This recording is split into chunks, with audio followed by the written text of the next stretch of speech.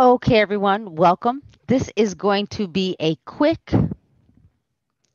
class on how to calculate month supply and absorption rate. So let's get started.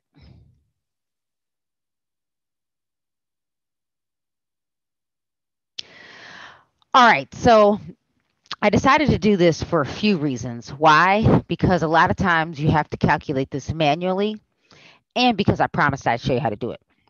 So here we go. All right,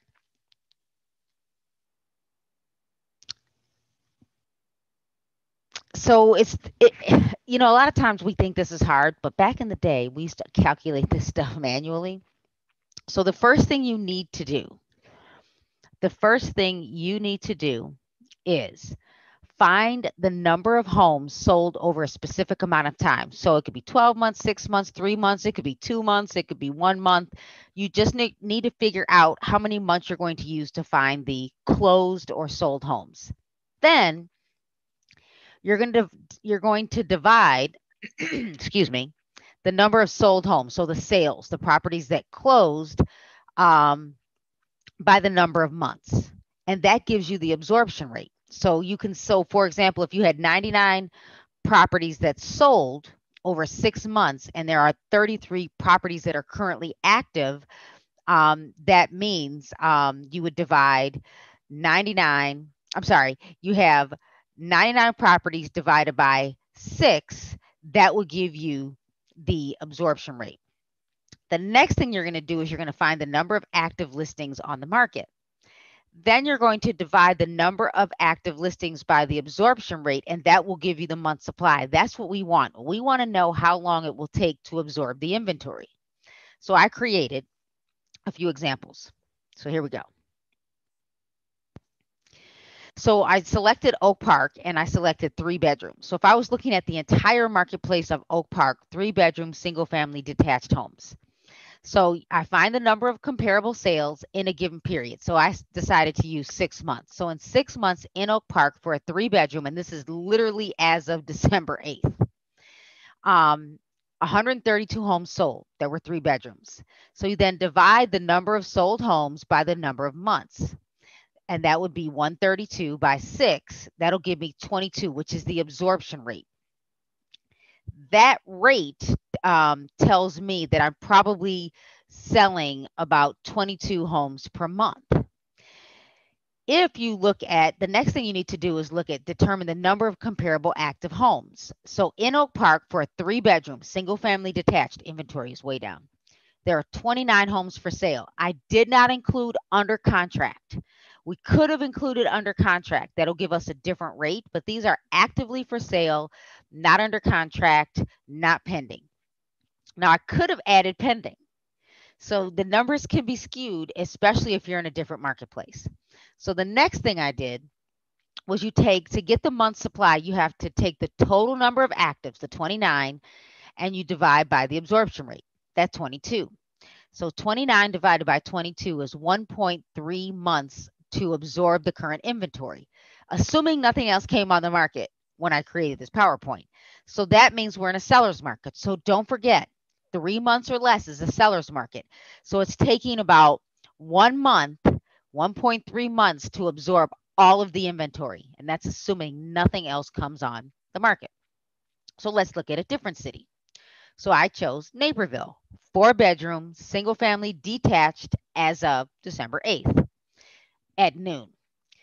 So you find the total number of comparable sales, the homes that closed. And I chose 6 months, 811 4 bedroom homes sold. Now, when some of you might be thinking, well, that's a huge difference. Naperville is bigger than Oak Park. I think it's the largest city in Illinois outside of Chicago. Aurora and Naperville go back and forth. So then you divide the number of sales by the number of months. 811 divided by 6 gives you 135. Then what you do is you determine the number of comparable active homes. 146 divided by the 135. And this is the number of months it takes to absorb the inventory. Now remember, inventory is extremely low in a lot of our communities. Okay, so here's what you need to know. and this was quick. In Illinois, if you're outside of Illinois, you could use something different. So in Illinois, in our marketplace, if you use InfoSparks, the data is over a given period of time. It's not as of that moment. So that's why I wanted to show you how to calculate the data, month supply and absorption rate in real time. This is the same for market view and showing time. So if you're outside of Illinois, that's what you get. So if I were an agent and I also sold in Florida, that's my goal, I would want to know how to calculate this if I didn't have market view. These calculations are based on today's current marketplace and at a specific time. I did the math, the system didn't generate it. So let me kind of give you an idea of what that looks like. If you're not already following me on Instagram, follow me on Instagram. I go live every Friday. All right, so let's check this out. So I'm going to log into my MLS to show you. Okay, let's see. I got to move this out of my way. All right. So here we go. I'm going to share. Oh, I want to share this screen. Okay, so this is my MLS.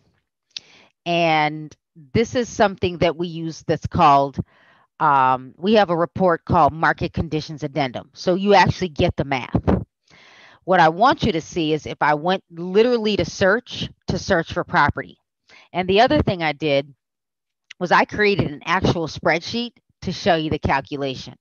So I'm going to pick any city. So I'm going to choose Carol Stream.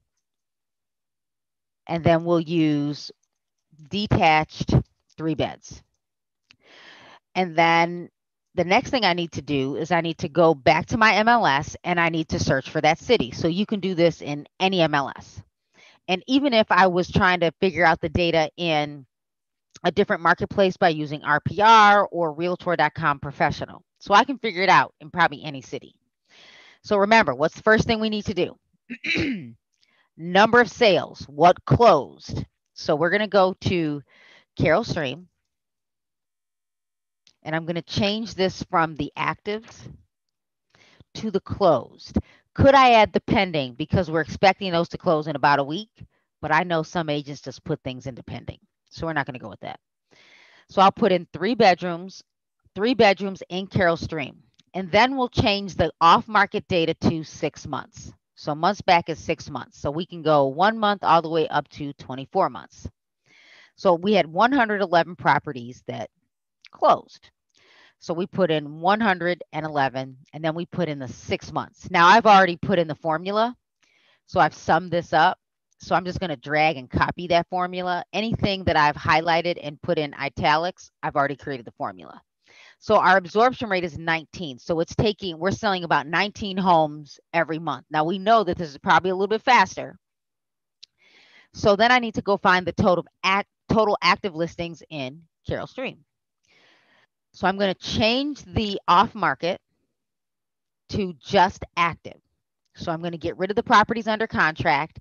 Could I leave in the temporarily no showings? I could, but temporarily no showings could mean many things. Property could be under contract because the homeowner doesn't want any more showings. There's many reasons. Could be temporarily off the market because someone was in close contact with someone with COVID. So many reasons. So I'm going to take that one off. And then auction, you have to bid on it. So I'm going to get rid of those. So in Carol Stream, there are 4. Oh my gosh. We need inventory. So this is going to be quite interesting. So I'm going to put in total actives is 4. We're less than a month, like days. Like we are, if it goes on the market in Carol Stream, it's gone. Let's look at all of Carol Stream. So I'm not going to put in any bedrooms. So we're going to just look at the entire marketplace.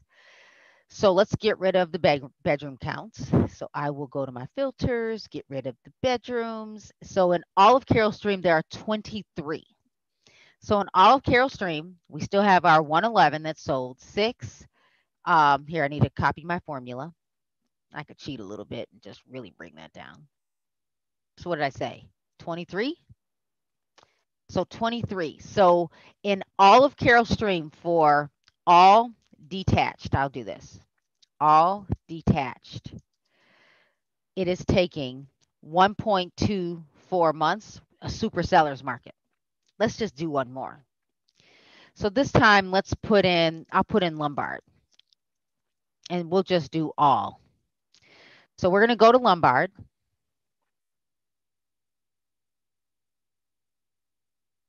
Oh, can't spell today. And since I have the actives up, all of Lombard, I'll put that data set in first. So we're in Lombard, so 72. Then we're going to put in 6 months and let's look at the number of properties sold. In Carol Stream, remember, let's scroll down, last 6 months, 336. What did I say? Lombard. So Lombard, 336. So also a seller's market. So you can do these calculations on your mobile device with a real calculator. I will post this in the feed so you can use the same Microsoft Excel spreadsheet that I used. And if you understand how Microsoft Excel works, I literally took the sum of the so C4 divided by cell D4. And then for this one, I took G4 divided by E4, which was the absorption rate. So kind of cool. So there you go. Quick, easy. Thanks for watching this quick impromptu training. If you have any questions, please, please, please, please follow me on, here I'm going to do this, on social media. I go live every Friday. So thanks for joining me.